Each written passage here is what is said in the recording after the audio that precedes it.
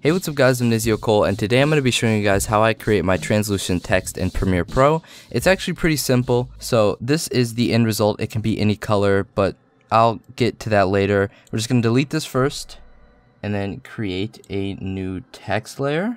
Now you can type whatever you want, so I'll just type example text. Gonna scale it up a little bit and change the font to the one it was before. And literally all you have to do is go up here to blend mode, change this from normal to vivid light, and change the color to something like, I don't know, a dark blue. And there you go. Now the color actually kind of does matter. It depends on how light the video is.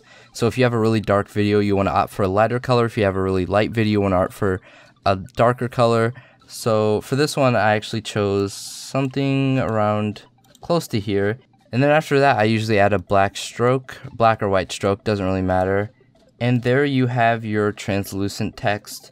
Now you can bring this up and scale a little bit. You can do whatever you want with it. But remember, light colors on dark backgrounds and dark colors on light backgrounds. That's just the #1 rule for creating translucent text like this. And you can see as when I move the video, you can obviously see a lighter blue shade of video through the text. So yeah, this was a pretty simple tutorial. Make sure to leave a like if you enjoyed this tutorial or if you have any other suggestions. And yeah, I'll see you guys later. Peace.